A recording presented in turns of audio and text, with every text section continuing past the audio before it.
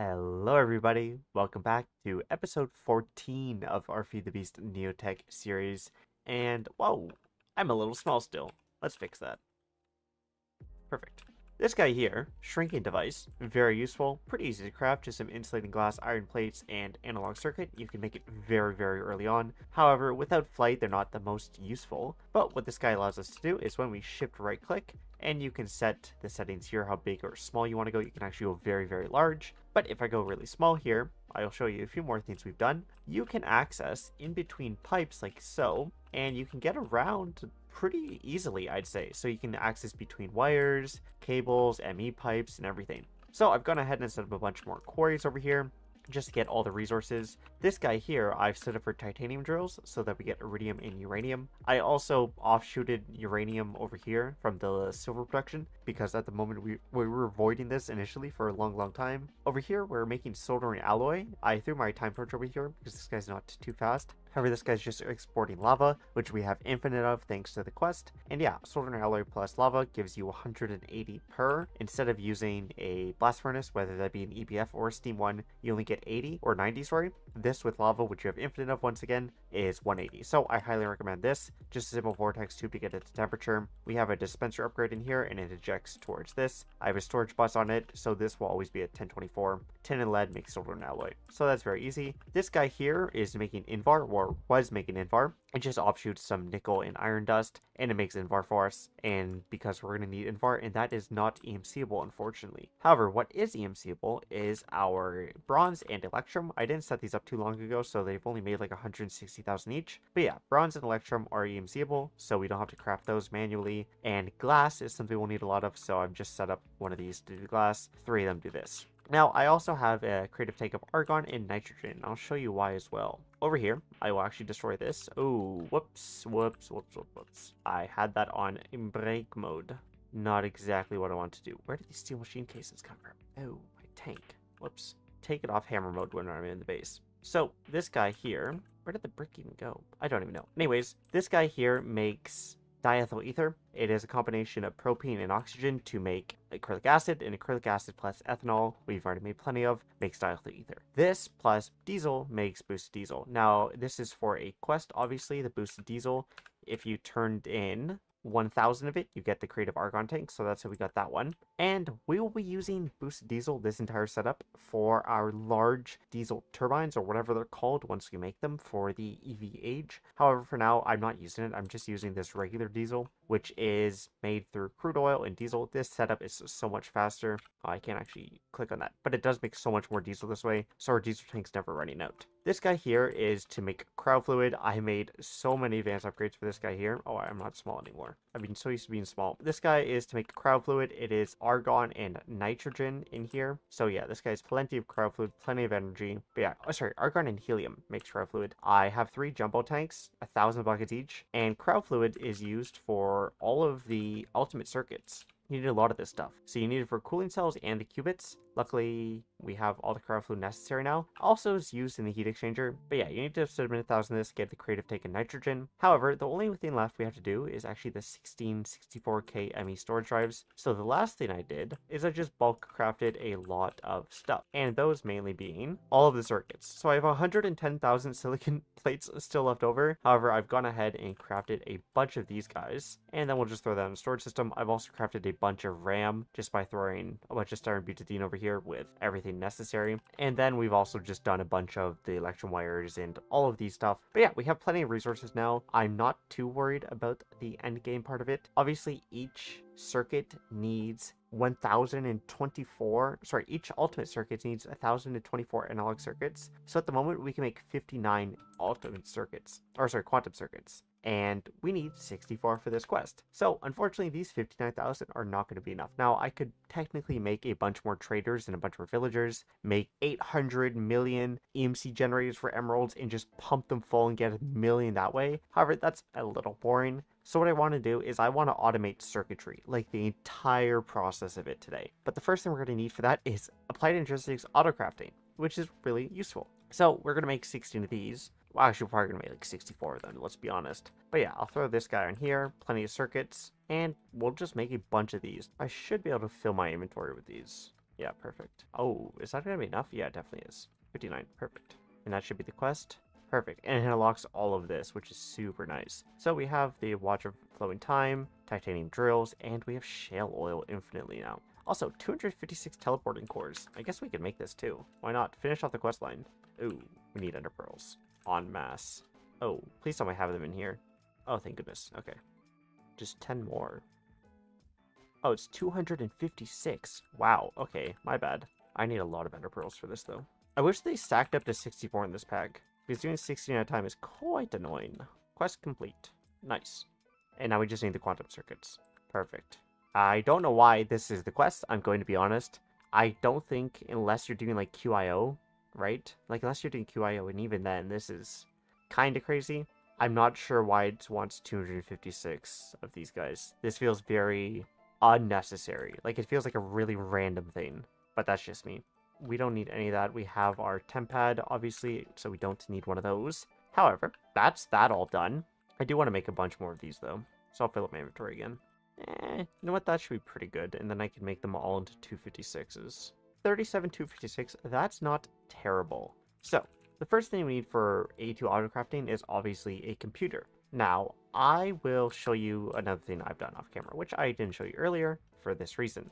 I've gone ahead and made a separate room down here. Now, I was planning to actually do this for the nuclear craft stuff, not nuclear craft, but the nuclear automation. However, I have set up our dense energy cells, so that this guy can have actually enough power. Just one in each hole makes it look nice. And since each one of the slots of the controllers uses 64 cables, we are doing dense smart cables off the top, which can hold 64 channels each. Super nice. So those just outflowing off the top on each corner, which is obviously super nice, like I said. But yeah, this guy's just up here, and we're going to do all of our circuit automation, all of our AE2 auto crafting, everything down this room. So obviously I've kind of cluttered up here pretty much with everything already, and obviously there's more expansion room, but hiding everything behind the tanks is just, it's a little messy, and I'm not too big of a fan of it. And we're going to need a lot of machines to do full automation for circuit crafting, so that's going to be this room down here. I do want to go ahead and make some crafting storages. So crafting units are digital circuits, calculation press, arithmetic, and RAM with molten redstone.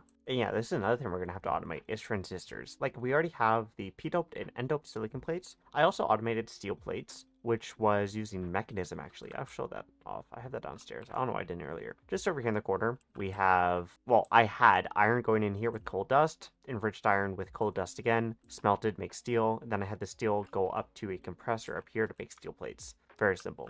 Just a lot easier than using the electric blast furnace. Probably the best method of making steel, honestly. And that's another reason we wanted so much glass, because all of these guys use glass as well. And I should have plenty of RAM and redstone over here. So I will unlock you, turn that off, and chuck all that in there. And we have plenty of molten redstone, by the way, thanks to this fellow over here. I just have him permanently making redstone since I'm not using this EPF anymore. I do technically should be using it for titanium specifically, since we have 24k dust, but I figured I would do titanium later, and we already have 24,000 of it, so it's not that big of a deal. Also, I'm going ahead and making tungsten. We have 21,000 of it, or sorry, 2,100 of it, and that is this recipe where you're making tungsten tiny dust in the compressor, which takes 120 seconds, by the way. And this is a terribly long recipe, but then we pack them into tungsten ingots. And that's because you need this to make mixed blast-proof ingots. And, well, you might think, why don't you just make it with the implosion compressor? Well, the implosion compressor itself needs the blast-proof alloy large plates, as well as a bunch of blast-proof casings. So you need a ton of tungsten. I don't know the exact number, but you need a bunch of tungsten ahead of time. I will say one cool thing I did learn from the Feed the Beast Discord is if you take modern industrialization lubricant and you right click it on a machine, I've made so many of these at this point. Let's grab 16. We'll throw it inside of our assembler here. So now the efficiency max is 288 and it's only a 7 of 134. But if I right click a bucket of lubricant on it, it went up to 48, now went to 88, and now went to 128. So it consumes the bucket of lubricant to bring the efficiency all the way up right away, which is, let me say, super, super useful. But yeah, I'll go ahead and let all these craft up, and then we'll go set up some assemblers down below, which then we can start making some of everything, which is really cool. I love auto crafting. But yeah, we're just making a bunch of molecular assemblers and pattern providers. Obviously, if you've done AE2 before, this is very stock standard, nothing too complicated here. And I did not make enough cores. Do I have any more flukes dust? I should have, okay, I have more flukes crystals. we're going to have to macerate a bunch of these and make some more cores. But for now, if we head down here, as you see, I've made the 256K crafting storage units. I've made 6 small CPUs, mainly for auto processing and request terminals. These guys will always be firing. This middle CPU will be for anything I request. So big crafts and anything complicated, I will do through this guy. And I will show you how to set that up once we get there. However, for now, we're going to have all of these guys set to auto crafting, basically 1 through 6, and then we'll specially name this guy differently. However, for now, as you see up here, it's all connected. I've gone ahead and used yellow cables just out this side and then ran all the way through the back and then down and then just through the floor. Very simple setup, and this guy is only using 7 of 64 channels, as each one of these only uses up 1 channel, which is super nice. However, once we get to our molecular assembler towers, these guys use 1 channel per pattern provider or per molecular assembler, one of the two. But yeah, we're going to need a lot of channels for each one of these guys. So for the first one, I will show you how I'm going to set this up. We're going to go 3 out, and we're going to do right here. So we'll do something like so, up like this, and we're going to do a simple pattern like this. You've probably seen this in other people's Let's Plays. This is a very standard way to do this, and you go up 8 high, like so. And then all of these devices will be online, very simple. And as you see, they are all added, installed 8, and we'll do another one right here. I just realized my game sounds have been off this entire time. But yeah, we're going to do very simple setups like this on both sides, and this should be plenty of enough space for patterns. Now, the reason these are done this way in the cross pattern is this pattern provider, if the recipe is using this guy, it can fire in all 3 of these molecular assemblers at once. So if I request, say, 1,000 steel machine casings, right, and that's where this pattern is, once this guy has acceleration cards, all of these obviously, this guy can put the machine casings in this molecular assembler, this one, as well as this one. So we can use all 3 at once, and that goes for every single pattern provider. Each pattern provider has access to 3 or 4 molecular assemblers, which is super nice. So we need first a pattern encoding terminal. Then we also need a pattern access terminal. This guy will allow us to access our patterns. I'll move our transmutation tablet, and then we'll throw both of these on here. So we'll do pattern encoding and pattern access. First thing we need to do, and first thing you should always do, is make a pattern recipe. Sorry, well, we have to make a pattern first. But yeah, we'll go ahead and make a pattern, then we'll make a pattern recipe, encode that, and then we can throw it in any of our molecular assemblers. So they're all accessed through here. Very simple. What you want to do is always go vertically. So you never want to fill horizontally, because what this will do is make all of your crafting only in one pattern terminal, which means it can only access 3 or 4 molecular assemblers. However, if you go vertically, that means all of your crafts will be in different pattern assemblers. The way they work is 8 slots this way per 1. So you always want to go vertically down, all the way down to the bottom, and then once you get to your 32 patterns, you're going to go to the next one. So we'll do 32 patterns down, and then so on and so forth, all the way down until we're finished. So I've gone ahead and done a few more patterns, the main ones being the acceleration cards. Now for acceleration cards, you do need Fluix crystals, and Fluix crystals we're going to be automating, and something like that works perfectly. So it's just a polarizer getting Certus quartz from my EMC machine just behind the wall here. I'll break it. But yeah, we just have an EMC machine making Certus quartz. It goes in here with Certus quartz gets automatically input. Redstone and nether quartz get input in here with water from a sink. And yeah, it makes Fluix crystals. And this way,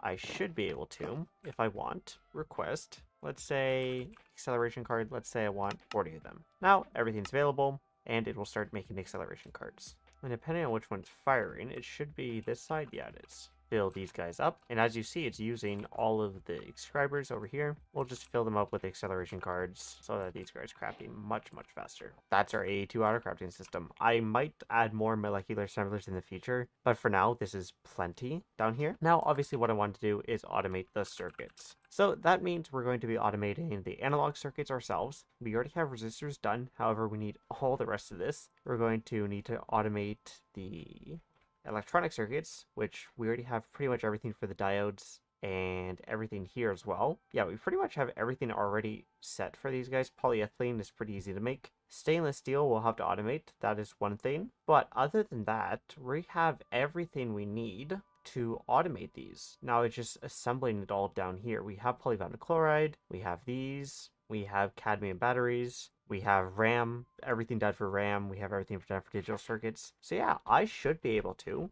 in theory, request, I don't know, 1,024 processing units by the end of this episode. And then it should just go ahead and craft it all. Or I might passive it. I don't know. I'll passive a lot of the stuff so that we have, say, a stock of it, and I will use the barrels from this guy here to, say, store 128 stacks of everything. Steel barrels are pretty nice for that. So yeah, 128 stacks of, say, RAM, or 128 stacks, say, of memory management units, right? So it's just automating all of this stuff. However, this is going to require so many things. Mainly, we're probably going to skip using assemblers for a lot of this, since we're going to be using AE2 for a lot of it, and we'll just use crafting cards, which are very simple to make. That's another thing we're going to have to do. If we make ourselves crafting cards, these guys are really cheap, just electrum plates, and yeah, we can just automate a lot of it using this. So we're going to spend a few hours doing this, and then I'll come back to you once it's all set up and done, and then we'll go over the explanation of it. So,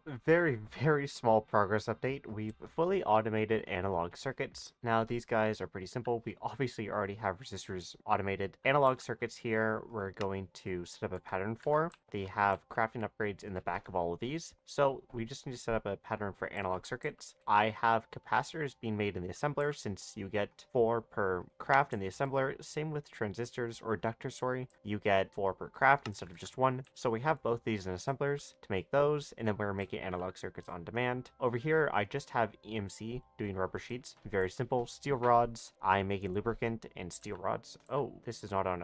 Wait, yes it is. There we go. I was gonna say. And yeah, these guys are on gold plates. For some reason, my crafting is failing miserably. But yeah, we have copper wires. And I'm just doing aluminum barrels. These guys hold 512 stacks. It's pretty good. I don't think I'm gonna use more than that at a single time, but we're gonna passive 512 stacks of analog circuits, and we might go in smaller barrel sizes. However, this is pretty much the setup. So we only need copper wires, gold plates, steel rods, rubber sheets, and that's pretty much it for these guys. Everything else is we already have the resistors, obviously. However, I will need copper fine wires now that I realize. We already have coal dust, obviously, but yeah, I will need to do copper fine wire as an automation. I'll probably do that right above the resistors just for simplicity's sake, and I'll throw paper in an EMC machine as well. I'm basically just making power flowers and EMC storage barrels for anything that has an EMC value. It just makes some stuff a lot easier. But yeah, we'll do paper and I'll do copper fine wire above. But yeah, that is full analog circuit automation. These guys all have storage buses, export upgrades. I'm making lubricant just with our creosote production from upstairs. And yeah, we're just making lubricant that way. Easy peasy. Everything's being automated in here. Super nice, super easy. That's analog circuits. I'll come back once I am done the next tier of circuits, which I'll also have to do circuit boards for, so that'll be fun. Checking back in here, we've gone ahead and done tin wire, electrum fine wire, and aluminum plates. Now I can go ahead and go into electronic circuits, and I can request, I don't know, probably not 10,000. Yeah, I definitely don't have 10,000 of this. However, we do have everything available to do this. So let's say if I want 1,000.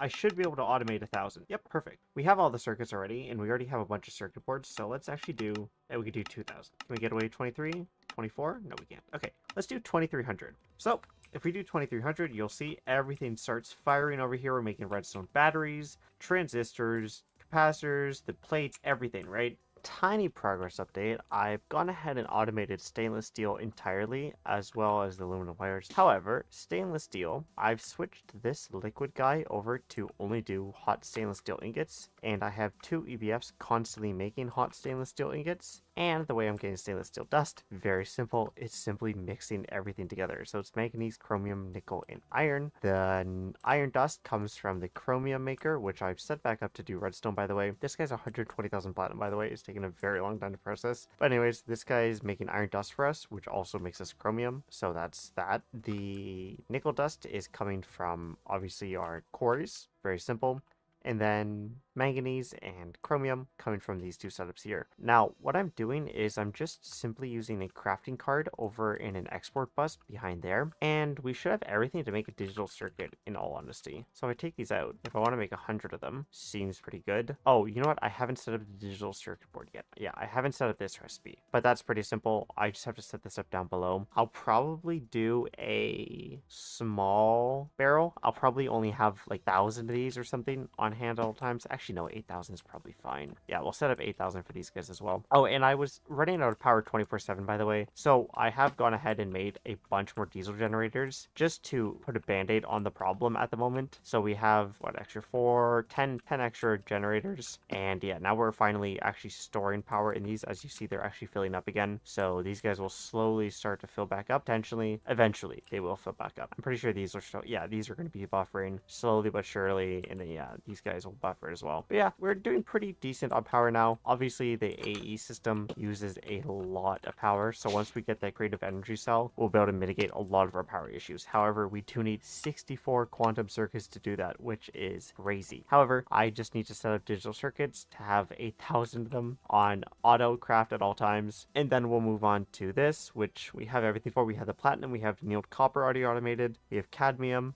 we have all of this done. So yeah, it'll just be 2 assemblers to do digital circuit boards and processing units. And then that's it. That is literally it, because these guys don't need an assembly to be made. So we just need a recipe for those guys, a recipe for these two, and we need to set up a chemical reactor for RAM, which is pretty simple. We have aluminum, we have antimony. I have so many silicon wafers. I'm not going to worry about setting up an EBF for those just quite yet. I'm pretty sure we're going to be quite fine on this end. We have styrene butadiene and we have argon. So yeah, this is all going to be really easy. So we're almost done here. The biggest part, unironically, was setting up the analog circuit automation, but that does give us copper wires, plates, gold, and all of that, which is super nice. But yeah, the next thing we have to do is just simply 2 assemblers and a chemical reactor, and we should honestly be good to go and have processing units, or processing units on autocraft, or like on stock, just with a few simple machines and, you know, using up some fluids up above. But yeah, we'll be back once that's all done. All right, moment of truth. I've just gone ahead and made the processing unit like pattern. I've taken all the processing units out of my thing. I'm actually going to take these out as well. Actually, no, those are being crafted. What am I doing? But yeah, we're going to try to make, let's say 10. What are we missing? We're missing RAM. Well, I do have a bunch of extra RAM over here. So we'll just set a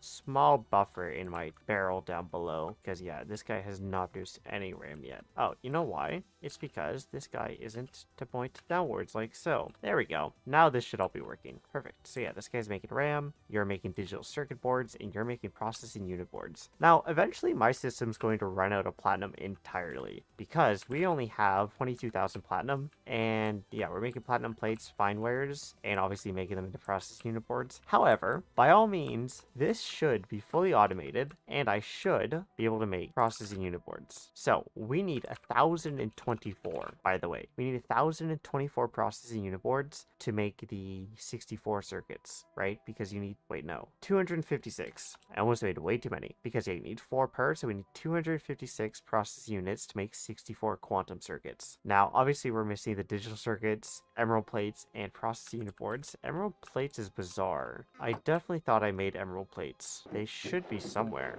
I feel like I made them. Maybe they got they disappeared somewhere. Interesting. Okay, well, I will take the titanium plates, because those will be used in the future. But yeah, I definitely thought I made emerald plates. I guess not, so we'll just have to wait for this guy to catch up down here. However, it will slowly make its way up. But yeah, we have a full setup to make processing unit boards on demand now, and that should allow us to get to quantum circuits so much easier. Now, obviously, I didn't do all of the soldering alloys and making microcrafts for every tin rotor and annealed copper motor and every single motor there is in existence. Obviously, I didn't do that, and that is mainly because I think it'd be a giant waste of time at the moment. I will do it as I see fit. I don't think I'm going to need that many overall. Obviously, it's useful for motors and stuff, because once we get here, we're going to have to automate, what is it? Yeah, we're going to have to automate robot arms, large motors, yeah, motors and arm. But these are all stuff we already have. We already have steel rods. We'll just have to automate magnetic steel rods. And then the motors themselves are the big one. Wait, no, not the motors. The robot arm. These guys. Yeah, because they require the pistons, which is steel gears, which is the solder and alloy, as well as analog circuits. No, everything there is pretty simple. I guess it's pumps that I'm really concerned about. Yeah, it would be pumps. But I don't think there's going to be much use for automating pumps, in all honesty, that I can see.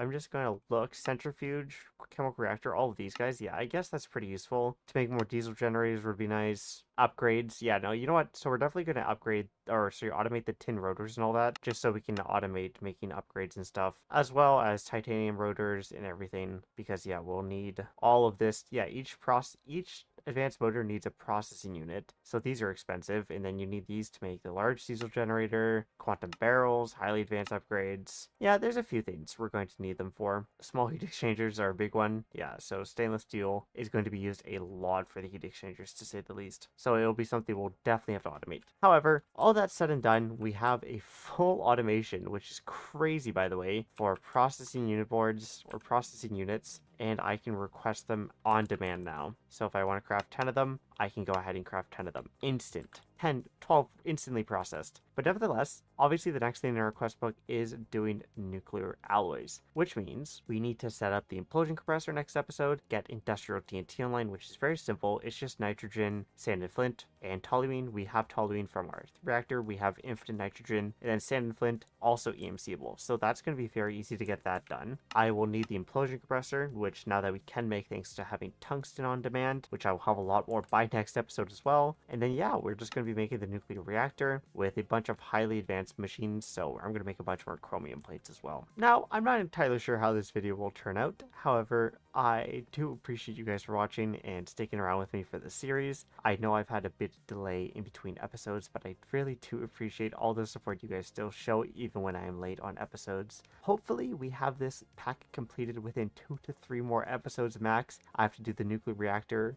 We're probably going to zip through Quantum Age pretty fast, and we should have our full suit of quantum armor as well as a replicator within the next 3 episodes. I'm hoping, fingers crossed. If the pack does go past into July, it's not the biggest of deals. Or sorry, into August, it's not the biggest deal. However, I do really want to get ahead and start on our gtnh series. However, I'm not going to abandon this pack. I will see it out through the end because we're so close now. Anyways, thank you guys so much for watching this episode. I'm pretty sure it was a little mix-up of weird things, but I hope it was still informative nevertheless. If you do have any questions for me, or if any tips for me, leave in the comments below. I do appreciate and read them all. If you guys did enjoy the video, leave a like, and if you don't want to miss any future uploads or anything else I do, hit that subscribe button. It means a lot. Thank you guys once again so much for watching. I'll see you in the next one. Bye-bye.